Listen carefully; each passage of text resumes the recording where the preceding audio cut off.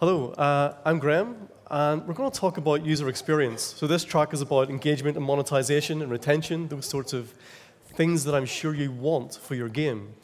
And of course, user experience is a vital component of that. But it's also a component that's been somehow, it's become nothing and everything at the same time. What is user experience? Just a quick show of hands, would anyone say they work in user experience or that's a part of your job? Don't be shy to admit it. Okay, quite a few actually, okay. So we'll try to understand the different types of user experience, and why this is so important to you is at some point as a studio, you need to hire someone who is doing the UX job, the user experience job. But it turns out they come in different flavors. And the rationale behind this talk was because some studios were hiring the wrong people. They thought they were getting something, but they got something else. And that quite surprised them. They said, oh, but I thought user experience did whatever they thought. So that's the rationale behind the talk. It's to help developers understand, well, you want to make successful games, and yes, user experience is important to you. But it comes in different flavors, and you need to know which. Okay, so my role, out of interest, I'm a UX researcher or a user researcher. And by the end of the talk, hopefully you'll know what that means, or I've done a really bad job, so we'll see. I also got very confused. I even confused myself. The title of this talk originally said the 7 UX roles. And then I argued with myself, no, there's only 6. And then I argued a bit more, no, there's only 5. I left it at 6. And by the end of the talk, really? I think there's 2. Sorry to spoil it, but we can talk about that later. So a quick history of both game development and UX. Games started off arguably with a very simple interface. I was going to say no interface, but of course that's not true. Text is indeed an interface. It's text. Textual interfaces are completely fine. So that's where we started from in games with Zork. Anyone played Zork or any other text-based adventures? Oh, wow, okay. Showing your age perhaps, we'll see. Or retro fans. So then after that we had the early 8-bit days, where we had things like the mighty Horoscope skiing on your right-hand side. Whoa, a shout out for Horoscope skiing, I can't believe that. Okay, so I've been a bit unfair to Horoscope skiing because I've actually said the dev team who made it was programmers. Basically, I'm insinuating this is programmer art. Now, for all I know, they hired the UK's best artists to do Horace, or indeed the trees of the skiing. But I'm taking a guess at saying they didn't. And I'm taking a guess at saying the programmer probably did it. So we had these early games that did not need big teams because the displays available and what was needed could have been done by one person, the programmer. Move up a little bit, 16-bit days. Resolutions got a bit higher. Available memory got a bit better, which means the things we were trying to put on screen could more closely resemble the objects from real life. Graphics got higher fidelity. During this stage, we did start to see specialist artist and UI roles. You had to. Programmers could no longer represent the things they wanted to represent in a way that people would enjoy, let's say. Some could, but some couldn't. Moving up again, the early 3D days, the PSX, the PlayStation 1, those sorts of era, 3D modeling became important.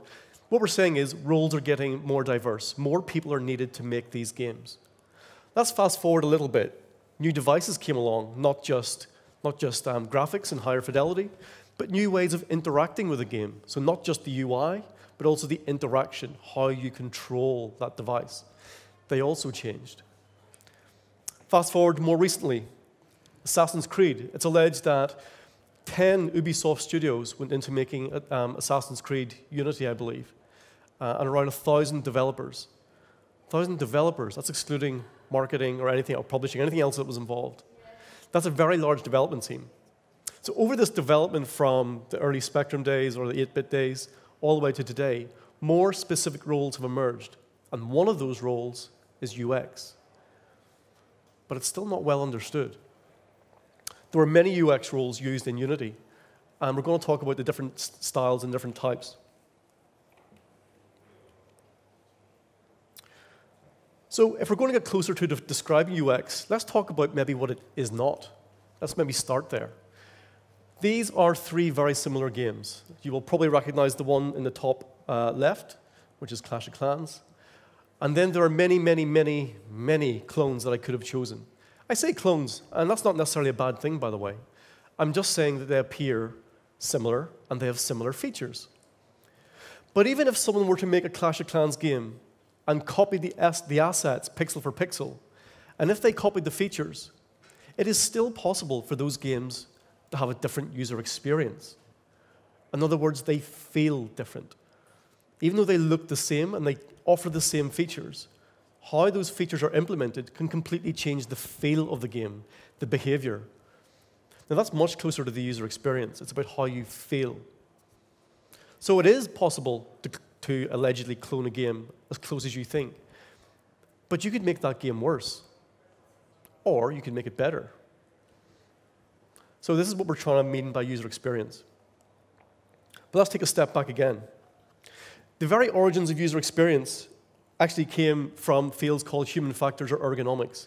This is way before computers. So what we're saying is anybody who had to interact with a machine or operate in an environment, if you wanted to make that environment safe and pleasurable to use, then an ergonomist or someone with a human factors background, that was their job to understand. So it's predominantly the background of psychologists. They understood how people use their environment. More recently, that field may be called human-computer interaction. So if you're talking specifically about digital interfaces, then it's the job of the human-computer interaction specialist to say, I understand how people work with digital displays. And all the early work at Xerox PARC and things like that, the Star, the early Mac, all that sort of thing, they were done by people who worked in human-computer interaction. But it's not enough, because what those guys were really interested in at the very beginning of the field was about usability. In other words, can the person do what I want them to do? And even in the web, and if you're a web developer, usability is more common than UX. Even though they say UX, that's a long discussion, I know. But what they're really interested in is, can you do the thing you want to do? Can you buy the book? Can you book the flight? Can you book the hotel? Can you do that in a way that you expect without error? That's the field of usability. And that's where these guys came from. But that doesn't quite cut it for video games. Just because you can do it does not mean that you enjoy it, right? So let's look at that initial field to see why it's so important to game development today before we move on. This is, anyone who's done any design lessons, this is the very most basic lesson in design of anything. On the top left, you understand people. What do you want to do? You move across to design. Okay, people want to do this. Here's how we're going to design the thing for that person. You move down to implementation. Okay, we'll make the thing. We evaluate the thing. Did we build it right? If we did not build it right, we go back and redesign it based on the evidence. We go around as many times as necessary until we do get it right, and then we ship it. Any design textbook will have this diagram or some variation of this diagram in it somewhere. And you'll cover it in the first year of undergraduate school in design. From industrial design to computer design to game design, it doesn't matter. You've probably seen something like this. So those early guys, the human factor psychologists or human-computer interaction, what they were concerned with were these three main areas. Their job was to understand people. What do you want to do? They would then help the designer. Are you designing it correctly based on what information that people can understand? They wouldn't do the implementation, but they would very much heavily focus on the evaluation. Did you do it right? So that was their job. Fair enough. We all understand that. But this is usability. We're still not getting to user experience. But we're nearly there. So what we're saying is UX is somehow linked to usability. This is the guy who made the term UX. So Don Norman is one half of the Nielsen-Norman group. So you had Don Norman, a psychologist, and you had Jakob Nielsen, a computer scientist, a Danish computer scientist. And together, they formed a group that do usability and user experience. And this is his definition. I'll just read this out briefly. I invented the term because I thought human interface and usability were too narrow. I wanted to cover all aspects of the person's experience with the system, blah, blah, blah, blah, blah, including all these things. This is the most important part. Since then, the term has spread widely, so much so that it's starting to lose its meaning. And that's the whole point of this talk. People are saying, I do UX. The truth is they're probably not doing UX. Bits of it could be true, but it's not what he was talking about. So this is the guy who made the term saying, yeah, I coined that term, but honestly, it's now so widely used that it's lost its meaning. So this is an attempt to bring it back, and also to help you as game developers. You have to hire someone and find someone in your studio, and you need to find the right person. But if this term is so wide-encompassing, then how do you know what you're looking for? So I'm going to go through 6 types very, very quickly of the different types of person you could potentially hire. The first one is the origins of the field. They're called user researcher or UX research, and that's the background that I have. My job is to answer why. Why does someone like your game? Why do they not understand your game? Why did they leave? Anything to do with retention, engagement, all those sorts of why questions. That's what a user researcher does.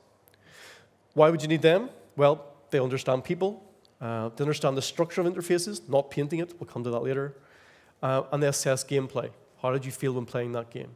What were the barriers in the way? All that sort of stuff. Brief types of background from the people in Sony or Microsoft or even us or Ubisoft. They typically have a master's or PhD either in human-computer interaction or human factor psychology. That's the most common type of background. So if someone says they're a UX researcher, that's what you should expect from that role. So here's our graph we're building up. UX, so far, what have we found? One of them is user research. And down the right-hand side, these are sort of skills you would expect. What's next? An information architect. Perhaps slightly less common, more common in the web, actually. But if you're making a game that's got heavily menu-driven and lots of textual information and lots of potential graphical heavy, I guess, in terms of menu structure, then an information architect is maybe what you need. What do? Well, they're concerned with the structure of information and findability. I need to find this menu option. Why is it over there? Why on earth did they put it there? It makes no sense. Right, that's because no one from information architecture background helped you structure the menus. Their background typically, at least in the web world, would come from information science or library science. In gaming, it's not really a specific role, I have to say, but I have seen it mentioned in job ads, so I had to cover it. This is the sort of thing they do. So if your game has lots of menus and lots of different areas, the information architect will help you structure that information based on people. So they don't make it up. It's not manufactured. They go and interview people or follow people in their job role to see what they do, and then they structure this in a way that makes complete sense so that when you use the system or use the game, it goes, of course it's there. Where else would it be? This is a slow example from World of Tanks, but it could come from any game where there's lots of menus and it's quite a lot of information. So we're up to 2 areas, and I'm running out of time, so I better speed up. The third one's UX designer, very common indeed. And oddly enough, their job is design the user experience. Now, this is completely different from game design. They work with the game designer, but they're meant to take all the information, somehow prototype it and mock it up so that they could hand that information to the programmer. You'll see examples in a second. So they're meant to understand people, but that could have come from a user researcher. They often work independently. They mock up what the screens may look like and then follow that to the programmer. Their background's kind of mixed. I've met people who are furniture designers who do user experience and all sorts of weird jobs. Not that furniture design's a weird job. I should retract that immediately. It's a perfectly fine job. What I'm saying is it's not a background that you may expect. These are the sorts of things they do. You've probably seen this sort of stuff before. So here's what our screens may look like. The idea why you need them is because you want to make your mistakes on paper before you give it to the programmer or the visual artist, because that's really expensive. If you can catch an issue here, that's much better. And it's important to say that you're meant to test these things with real people. Well, we'll come to that at the end. So we've added our third role. On to number 4, an interaction designer. Interaction is about the interface. I'm going to go very quickly because I've got a video to show you which explains it much better. You've probably all seen the film Minority Report, where Tom Cruise tries to use this futuristic system. This was done by an interaction designer, so their job is to come up with new interfaces. And their job's especially true whenever new systems come out, like Kinect and things like that. Their job's to imagine what would a new system interact like. By the way, in most things in the movies, those interfaces do not work. They're mocked up, they're just for show. In this case, that's not true. This is a genuine system built by Jeff Han. His company is called Perceptive Pixel. And apparently this is a working system. It is not mocked up or Hollywood veneer, if you like. This is the real deal. You get the idea. You've seen it before, I'm sure. So this is the realm of the interaction designer. I'm running out of time, so I have to go very quickly. The last one's UX developer. Their job is mostly concerned with programming, so taking those details and implementing them. So make it work, basically. And finally, we have the UI artist. So the UI artist, or visual treatment, is the person who paints the screen, if you like. They make this happen. But they're not necessarily to do with the structure of the information of where it is, or to do with the copy. Their job is on the visual presentation. So whenever I scour UX jobs, all these six different types have come up, but they're used interchangeably. It says I'm out of time. I'm into the questions area. So although there are 6 types, I can boil it down to 4 quite easily, because things like development, UX development, maybe your programmer could do that. And if I was being a bit harsh, I could boil it down to 3 types that would either help you the most. You probably need, for your studio, you may need a user researcher to help you understand games, a UX designer to help you do the mock-ups to present to the programmer, and then you need someone, maybe a visual artist. But the most common role, which is not necessarily true, is that of UI UX. And this is the one that some people have tried to actually say, stop saying UI UX, it doesn't make any sense. There's even a website called UX is not UI. It's become such a problem. This is what UI does on the right-hand side, effectively, and on the left is what UX. And they're just trying to say, as developers, what do you want? Do you want someone to paint the screen and do UI? Or do you want someone to help you understand your game and the structure of the information? It is true that some UI people will do elements of UX, but there's a quote from the NN group, the people who invented this term, and they said, if you're not involving users, then that's not UX. That's called design. And there's nothing wrong with that. That's fine.